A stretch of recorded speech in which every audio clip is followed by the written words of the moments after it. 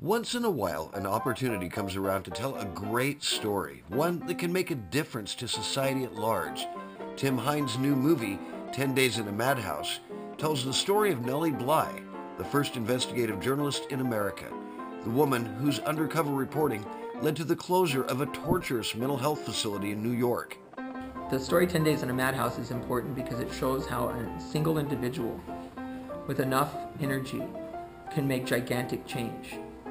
The story demonstrates how a 23-year-old with virtually no money in her pocket went up against monumental indifference, monumental corruption, attracted the attention of the wealthiest newspaper mogul on the planet, and succeeded.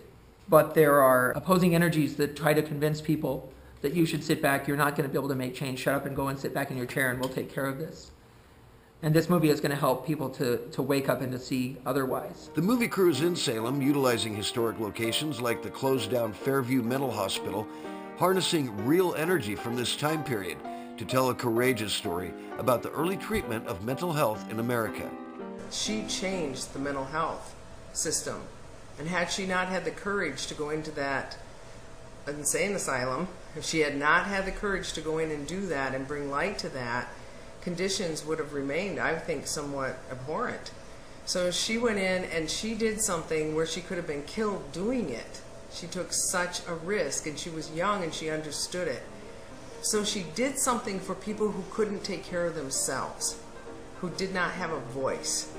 And once you've lost your credibility and you're disenfranchised like that, it takes somebody from the outside coming in and making that type of difference, and she did.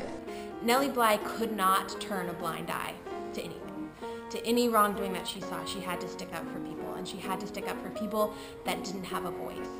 And I think that you see that all the time today, and I find myself doing it. And so playing her, I've really found that it started to influence me to try and open my eyes and look instead of, no, it'll be fine, I'm just gonna ignore it, and to really make a change.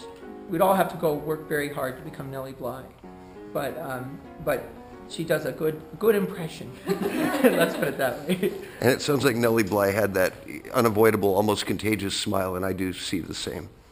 It is true. The world needs way more people like Nellie Bly, and I think she really inspires me. She really does. So you think maybe Nellie's legacy can go on through this movie with the same exact result? To infinity and beyond.